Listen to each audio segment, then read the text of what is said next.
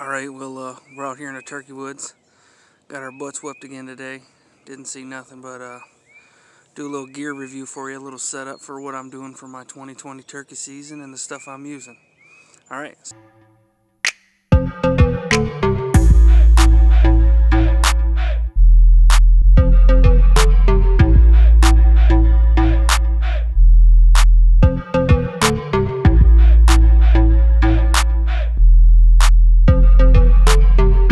Alright, well, before I pack up and head to a new spot, I'll show you how I was set up this morning.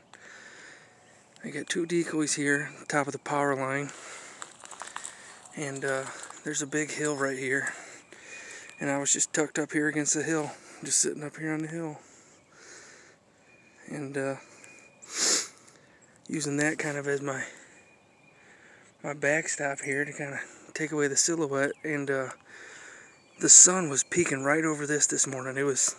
I was invisible over here. I mean, I had deer at 10 yards, and they had no clue I was here.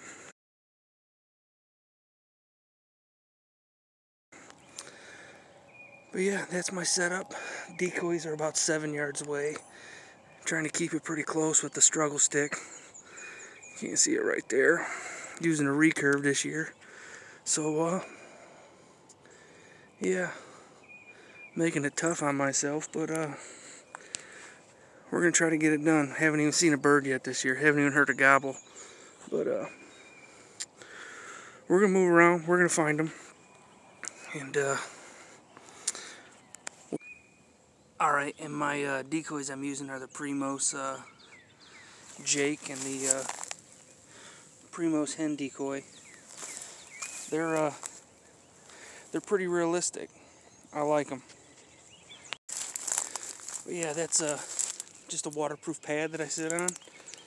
I got my Elite Origin 45-pound recurve, and we'll go through the pack, show you what's in there. Alright. Here is my recurve.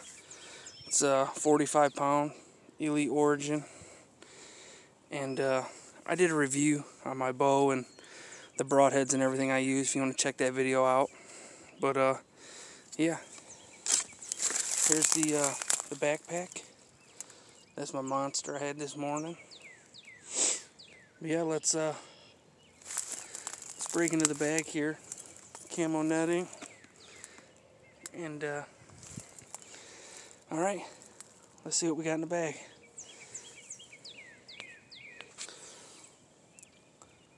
Alright, here's the pack I'm using this year. It's just a 70-liter hiking pack. I got a couple water bottles, one on each side here. I got my GoPro, little turkey fan, and in the top in here I got an extra beanie, face paint, a flashlight, Compton traditional field notes. Use that when I'm scouting a lot. Face paint, chapstick, and then in here I got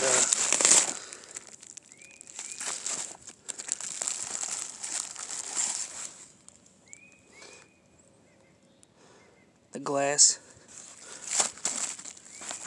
Signal 11 turkey ops. I got the Batwing, this little condensation I had in my mouth all morning. It's the Batwing turkey call.